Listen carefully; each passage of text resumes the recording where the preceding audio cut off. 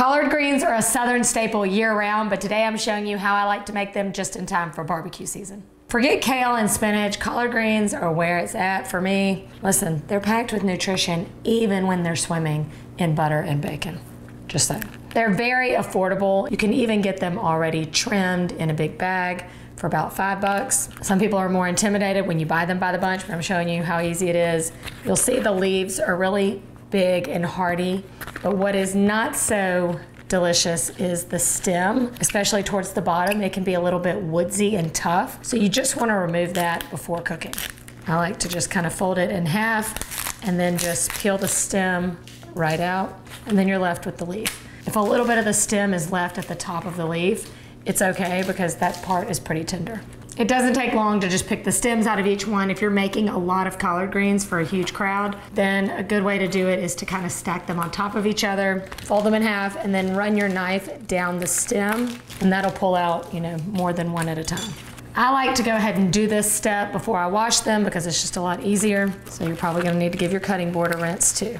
You can also eat collard greens without cooking them. They make a delicious slaw, or you could do the same thing that you do like with a kale Caesar. You can do it with collard greens. Once you've removed the stems, just discard them, and now it's time to cut the greens. There's a couple different ways you can cut them. Some people like just torn, big, pieces like that, and sometimes people like them a little bit shredded. But regardless, I like to kind of stack them up and work with multiple leaves at a time. Kind of roll them together, and then I kind of go down the center, stack them again, and then just chop away. And you're left with pieces like this. Here's the thing, this looks like a lot of collard greens. These cook down just like spinach does, but if you think about all that you ate in its raw state, see, you're still getting the benefits.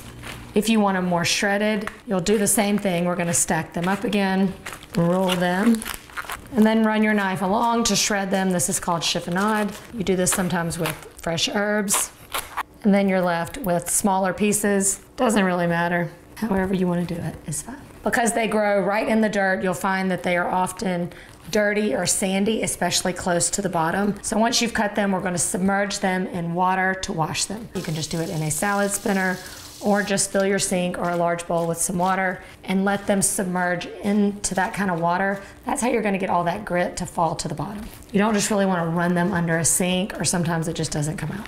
This recipe starts out by cooking up some bacon. The fat from the bacon is going to render in the same pot we cook our collards in and carry throughout the dish. We know that fat is a good transfer of flavor. I'm just going to get them cut up so that they kind of crumble as they cook. A lot of people use maybe some smoked turkey legs or ham hocks. Bacon is my favorite in collard greens. It's got that smokiness, but it also has that good fat.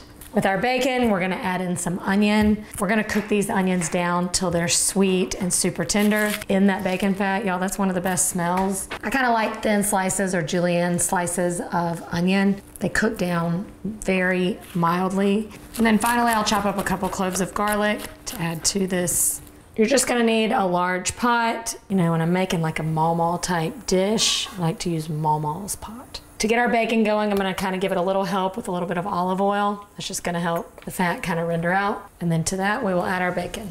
You don't want your pot super hot when you add in your bacon. You want it to kind of heat up together. That's gonna help render the fat out a little better. And then we're just gonna cook the bacon until it's nice and crispy. At that point, we'll add in our onions and our garlic. Oh, I wish you could smell it. All right, our onions are soft and translucent. Our bacon is crispy. We'll get the collards in, fry them up a little bit. Once you've got that first load kind of cooked down, push it down and add more. Once our greens are all in there and starting to cook down, we're gonna add in our chicken broth, our chicken stock, some salt, pepper, and crushed red pepper.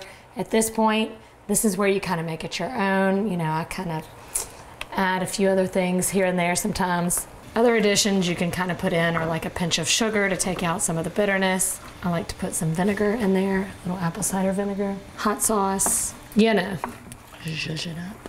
But I'm gonna stick to this 5-star recipe from Allrecipes.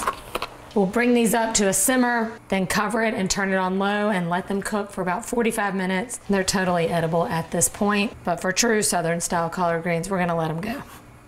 The time has come. Our greens are nice and tender. Look at that. Just look at that. Got that deep, rich green The onions have really just cooked to nothing, so there's nothing not to like about that.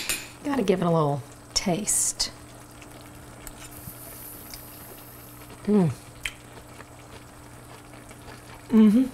These are gonna be so perfect. I've got some barbecue chicken, a little cornbread. If you haven't tried collards alongside your barbecue, now's the time. The way the bacon fat kind of coats those greens in a good way, not a gross way, it's just so good. Those Southern folks know a thing or two about food, I'm telling you. I hope you'll give this collard green recipe a try, and when you do, don't forget to tag me. What Southern specialty or summer side would you like me to teach you how to make next? Let me know in the comments below. Now, get to cooking. See you next time. Once I turn off this camera, I'll get all up in here, you know, get your fingers, you know, with a little barbecue sauce. Break that chicken apart, make yourself the perfect bite.